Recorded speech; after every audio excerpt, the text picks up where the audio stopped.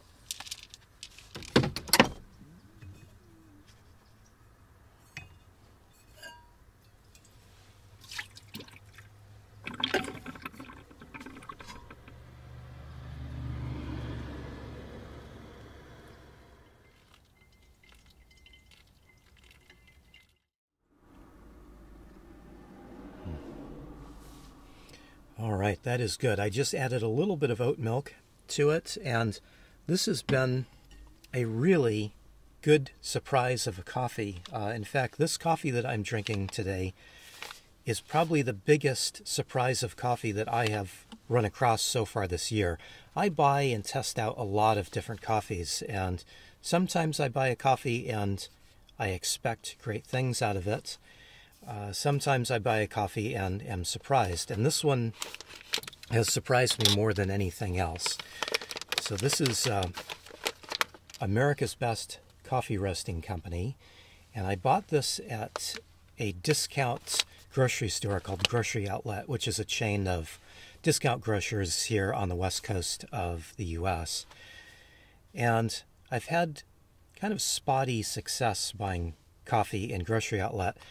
But I was running through Grocery Outlet on the day that I noticed this and thought I would give it a try. Now it was, I think, I want to say it was about $8 for this bag, this 12-ounce bag.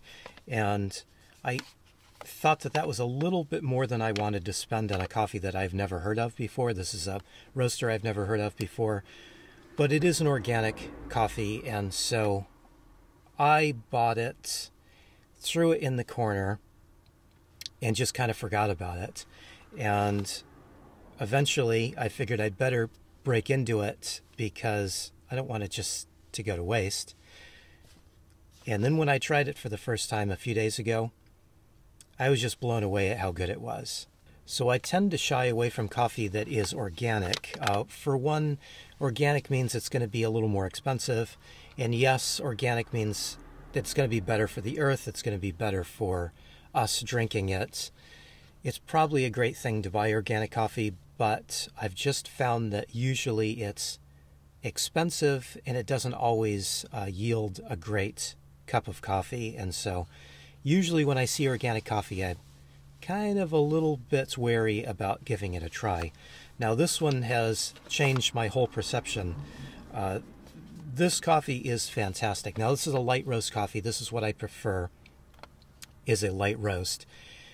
So it is kind of in my wheelhouse of flavor profile and roast profile. It's saying that it tastes like raisin, milk chocolate, and pretzel.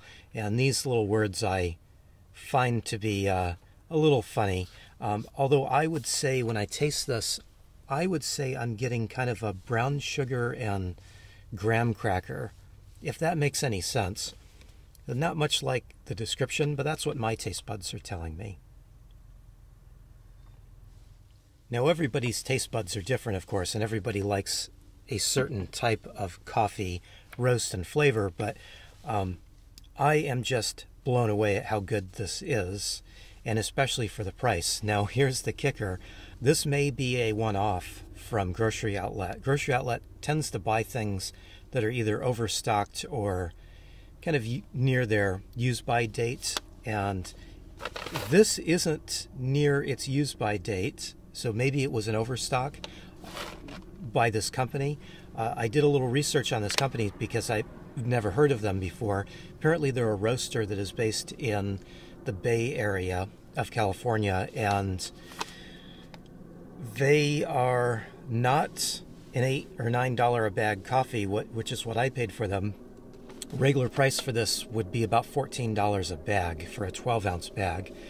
And I did some checking, and it seems like it's not a brand that is commonly sold or stocked in grocery stores in this area that I'm in at the moment. And that means I may never see it again unless I want to special order it, mail order it. But I tend to not order things online.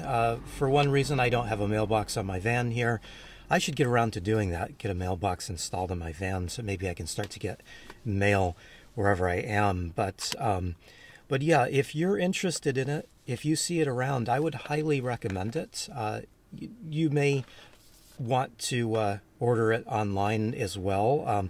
I'll put a link to their website, but I think it's just America Coffee, or it's americasbestcoffee.com. So you can look it up and order some if you'd like. I'm going to keep my eyes open for it. If I see it again, I will definitely buy it again.